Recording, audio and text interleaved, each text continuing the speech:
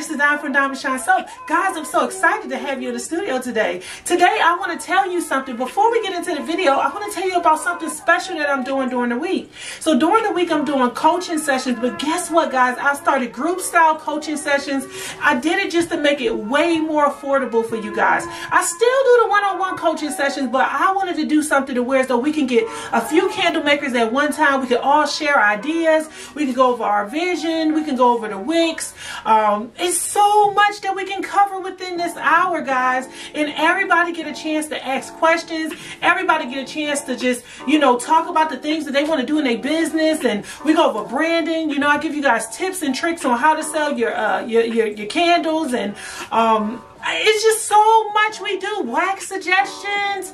You need to make sure you go in the description box today and book this session. I'm telling you, you don't want to miss this. Start your year off right. If you're going to start this year off as a candle maker, you want to start it off the best way, and that is just getting advice, and that way you can go ahead and launch and be the best that you can be.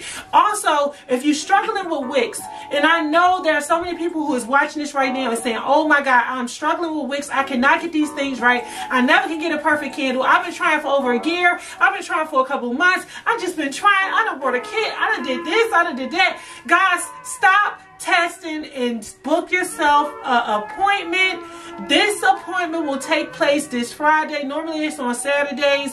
We have wick training sessions. Wick training sessions. Let me tell you a little bit about wick training sessions. So basically what we do is we go over the wick. I teach you guys the wick. I teach you how to properly wick a candle. What to do. Why are you having black smoke? Why is it mushrooming? What goes? What don't go? What kind of wax to order? What kind of wax not to order? What kind of wicks go with this wax? All of these things is what we cover in these sessions. Okay, so the coaching sessions, and then we have the wick training sessions. So guys, all of that is in the description box. You want to make sure that you book that, because this will help you go out and bear much fruit, guys. Okay, you don't want to be fruitless. You don't want to be out there just making candles and you're like, oh, I hope it burns right, or oh, I hope I can get a hot throw. Oh, it smells good cold, but I don't smell it when it starts burning. I'm just gonna sell it anyway. Don't be one of those people. So guys, look, I have been going over branding on this stage, on this channel. Branding, yes, branding your candles. Coming up with a line. Today we are going to do a paint can line, guys. I know. Listen to me. I know it looks strange. You're like, what are we going to do with these paint cans? When I am finished with these paint cans, you will see what we're going to do, okay? So I got that. I got the paint cans. I got the mini paint cans right here. Oh my God, these are just so adorable. I could not leave these behind. These are so adorable. I have the tops for them.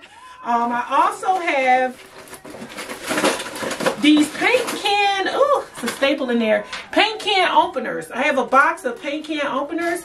I will put a link in the description box where you could go ahead and order you some paint can openers so you can sell those along with the candle, because that just make it look just so cool. Whereas though you sending it to them and it look like a can of paint, but it's just so dressed up, it's cute, it got some good fragrance, and they open it up and they're up there burning this candle and they got an opener along with it, guys. I'm telling you, these are the things that will enhance your line and bring it to a place of, oh my God, this looks good. So look, without further ado, today I'm probably going to be using, well, you know what, I already wicked these, so I'm going to be using a 2-inch diameter wick.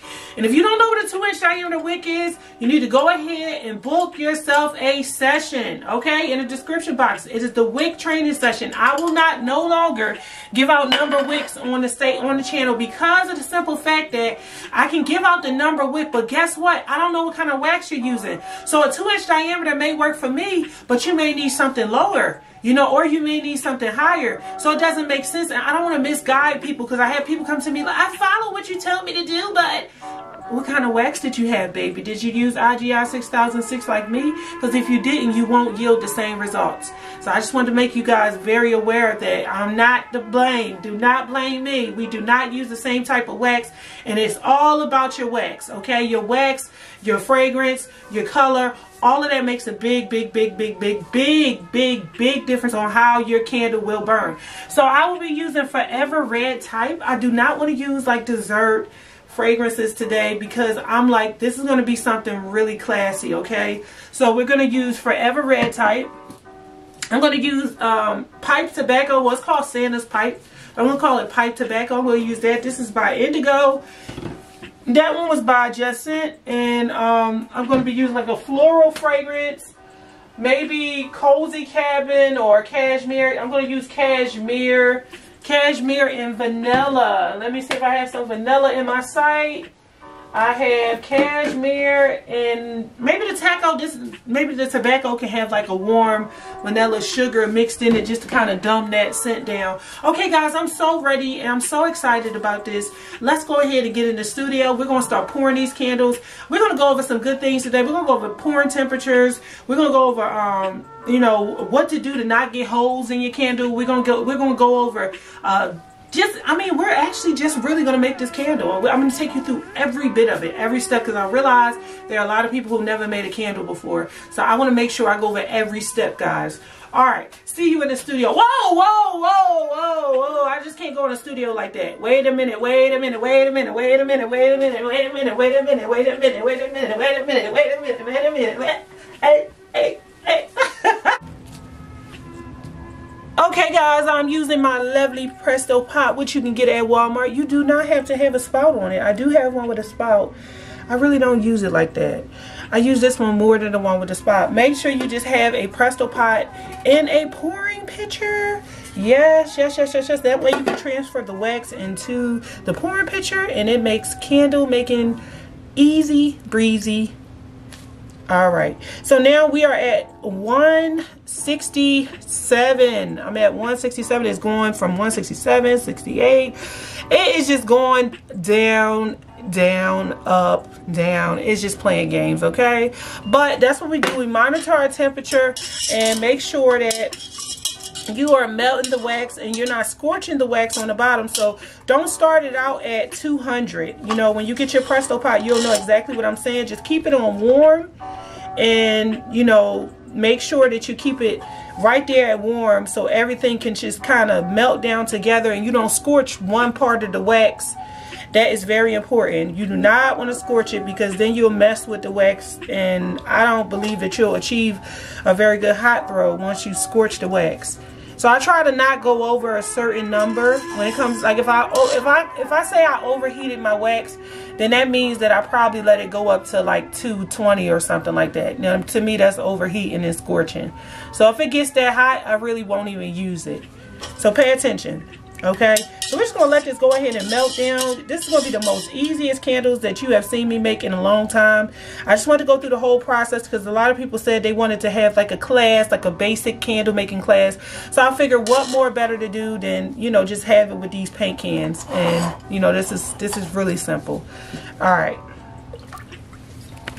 I decided to use this Winter Wishes. I got this from Rustic Essentials. I'm going to use about 8.9%, and this is 23 ounces, so I'm going to use like 2.4 or something like that. So I'm going to go ahead and pour a little bit in here. And my temperature is about, well, my temperature right now is about 181. So I really don't want to pour this hot. So I'm going to wait till it comes down to about 170 or something like that. And then I'm going to add my fragrance because I really like to add my fragrance when the temperature is a little bit lower. Not too low, like not really cloudy, but I like to bring it down a little bit more.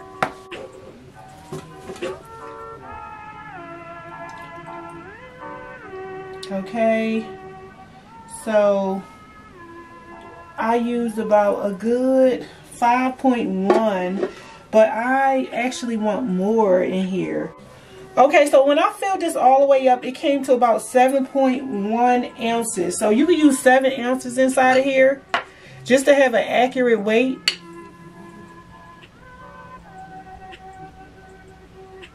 Okay, now I don't want to fill this all the way up. That's not really what I'm wanting to do because I have to put the top on here. So I'm going to take a little bit out of here. Probably going to have to clean it up. Okay. Alright, yeah, 7.1. 7.1 is perfect. And remember, I'm not overflowing these vessels. Like, I know exactly where to stop at. I'm stopping right at the rim. But I want to make sure I fill them up all the way. I don't want to just cheat people. Now, I'm going to the smaller vessels. Now, let me get an accurate weight on these little ones just so I can let you guys know. Now, I did get these little vessels off of Uline. Oh, Lord, I done messed the wick up. I'm definitely going to have to heat gun this one. Just let it be. Yeah, I got these off of Uline. So these ones are about a good 3.4 ounces of wax. So 3.4 ounces of wax. So I'm going to just take this little bit of wax that I have, just fill these up. And this is the Winter Wishes by Rustic Essentials, and it really smells good. It smells amazing. But I'm not going to name it Winter Wishes. I'm going to name it something else. Definitely not Winter Wishes. But I'm going to look and see if that is the name that I would like to keep, because I don't want it to be summertime and I use this fragrance because it smells so amazing and people are like, well, I really don't want winter. You know, I'm going to just go ahead and get the scent notes and probably come up with a name based on the scent notes. So I don't have quite enough to fill up this last vessel, so I'm just going around and pouring into each vessel the excess wax that's left. Alright, so now this is it. I'm finished with these vessels. The only thing I'm going to do now is I'm just going to leave the wicks the way they are, and when it's done solidifying, I'm going to drag my wicks to the middle, take a heat gun and smooth it out. The reason why I'm doing that is because I cannot find all of my wick holding things, so I'm going to do it that way, and that is not a good way. Do not do that. Just get you some popsicle sticks with holes in it off of Amazon or whatever you have to do. I think these came off Amazon too. And that way you won't have the heat gun, because once you use the heat gun on the top, it does mess with the hot throw on that first layer. And the first layer is always the important layer. Why is the first layer important? The first layer is important because that is what people are going to smell when they first start burning the candle. So you don't want to alter anything concerning the hot throw. So make sure you just do it the right way. But if it's an emergency, in a case of emergency, you can do that. So I'm going to let these solidify, and I'm going to put labels on them, guys. Now listen, the labels will be in the description box. I have like a Canva class where you can take and you can learn how to make these labels on your own, because you're going to really love the labels that I'm going to put on them. This is the end of the video. Go ahead and hit the subscription button, like, subscribe, and I will see you back again on this channel for the next video. All right.